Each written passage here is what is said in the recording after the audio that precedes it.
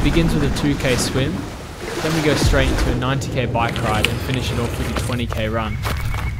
I enjoy pushing myself to new limits and finding parts of myself that I didn't know existed.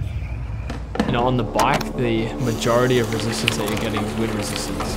So the faster you go, the more wind resistance that you have. At speeds of 40 kilometers an hour, it's like 95% wind resistance. You know, you go into an unforgiving ocean with waves and swell and, you know, salt water. It's just a different ballgame. You feel so small, you know, you're swimming in a massive area. It's kind of thrilling, it's dangerous because sometimes you are alone. You know, you're biking down a mountain at crazy speeds.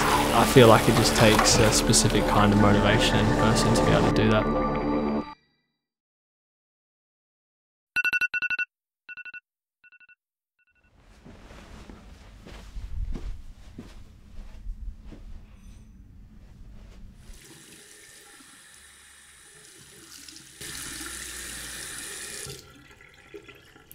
So my name is Shaun Stevens. I'm 24 years old. I'm from Brisbane, Australia, and I'm a triathlete.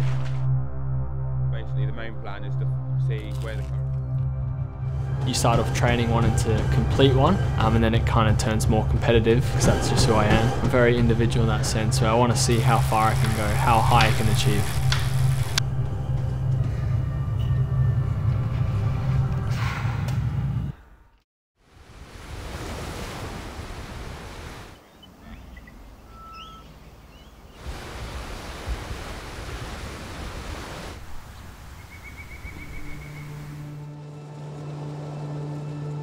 You know, when you rock up at 6 AM at sunrise and you're at a big lake or you're out in the deep ocean.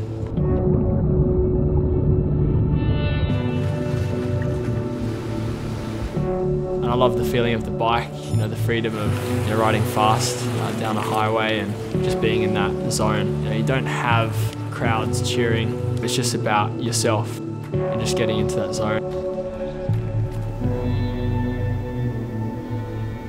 That oneness with nature and oneness of the moment, it's like having wings.